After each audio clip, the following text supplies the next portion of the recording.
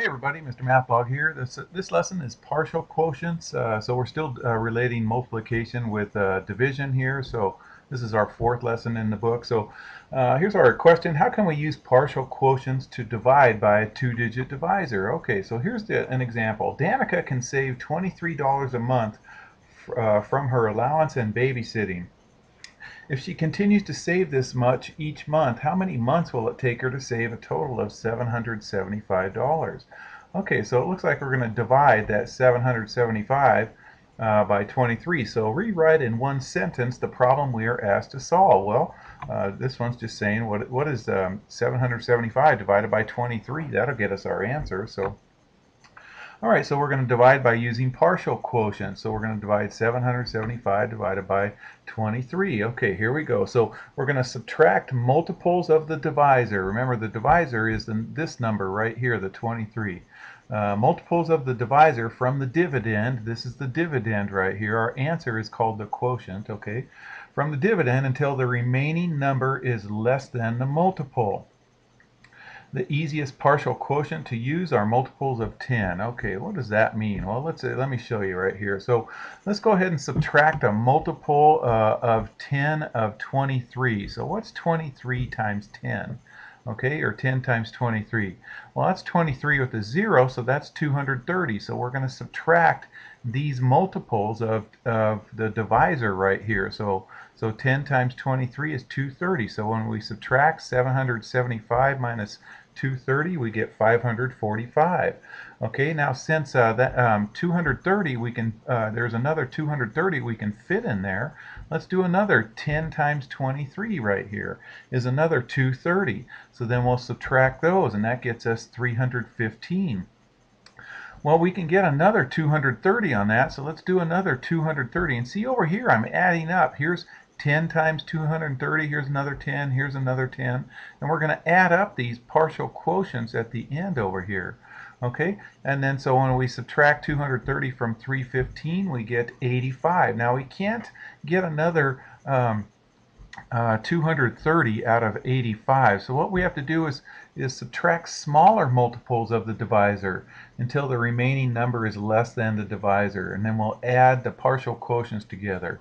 Okay, I just didn't want to keep going with the flip charts right here. I could have done 23 or 1 times 23 and then 1 times 23 again and 1 times 23.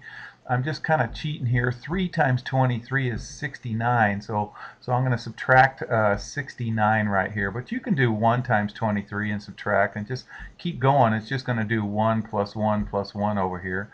Okay, and then when we subtract, you're going to get to the same 16 right here, whichever method you did that right there.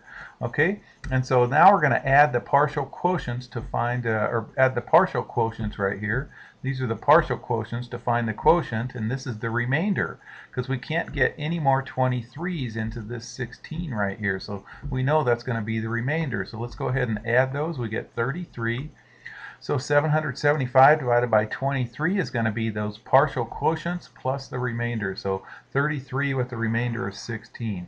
All right, so this was talking about Danica and her savings account. So it will take Danica more than 33 months, because it's 33 months with the remainder is 16. So more than 33 months to save that $775. Okay, just remember, depending on the question, we'll have a different example in the next one, a remainder may or may not be used in answering the question. Sometimes the quotient is adjusted based on the remainder. Sometimes you use it and sometimes you don't. Here's an example right here. Frankie's helping his father with the supply order for his pizza shop. For the next week, the shop will need 1,450 ounces of cheese. Each package of cheese weighs 32 ounces, so let's complete Frank's work to find how many packages of cheese he needs. So he's doing 1,450 divided by 32. Okay, here's 320. Well, what number is that times 32? Well, that's 10. So we'll put a 10 here and a 10 here. Okay, and it looks like he did another 320. So we'll put a 10 here and a 10 here.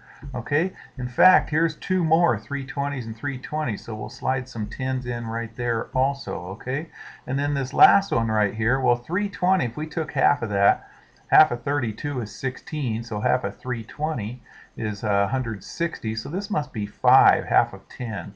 So we'll put a 5 here and we'll put a 5 here, and then that gets us a remainder of 10. And we know we're done because we can't divide 32 into 10. Okay, so now we're going to add up these partial quotients right here, and then the remainder is that 10 right here. So 1,450 divided by 32 is going to be this 45 with the remainder of 10 over there. Okay, all right, so how many packages of cheese is Frank going to have to buy? Okay, well, he can't buy, a remainder of 10. He's going to have to buy 45, but he needs some more for this remainder part, so he's going to have to need 46 packages right there. So the remainder says we're going to have to round up on that. All right, you guys, I hope you're having a great year. Take care.